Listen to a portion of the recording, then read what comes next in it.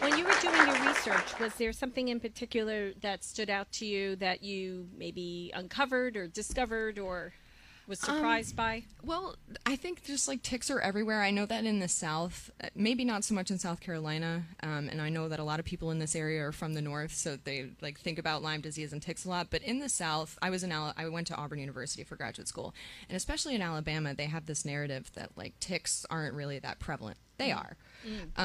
They are, and tick-borne diseases are down there. So I think just the biggest thing is like there were ticks. Yeah. It's not something to let your guard. If you're outside at all, just like it's like mosquitoes are buzzing around you, and you just kind of make them go away. It's same thing with ticks, and like they carry illnesses as oh well. yeah, I mean, malaria. I think the mosquito is the most deadliest animal on the planet.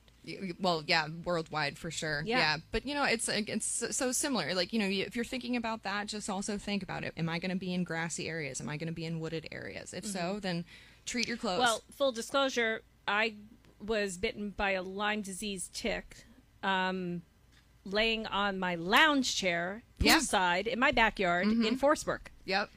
And I grew up on Long Island. Yeah, not surprised. And so I got it's not even, they call it a bullseye, but it was long. It's not actually round, and it was on my back. And I remember being like, what's biting me? And then, a couple of days later, there's this huge rash, but only 20% of people bitten by a tick get that rash. Yep. It's not, just because you get the rash does not, or just because you don't get the rash does not mean you're negative. You're lucky if you get the rash. You are lucky if you get the rash. Yeah. And sometimes the rash takes a different shape. It's not necessarily a perfect bullseye. It can Mine take was different like forms. the Milky Way. It was like long and spread out like that. Did you get treated for it? Yes. Yeah. So I did an mRNA. Oh, okay. Before anybody knew about it. Yeah. Wow, this was a while ago, huh? Yeah. So I did an mRNA from Greece, the country. Oh, okay. And we sent it out, my blood work, and they sent back an mRNA designed to kill that bacteria. Oh, wow. And I had multiple. I got 4 levels of bacteria treatment. Wow. So that was a lifesaver for me.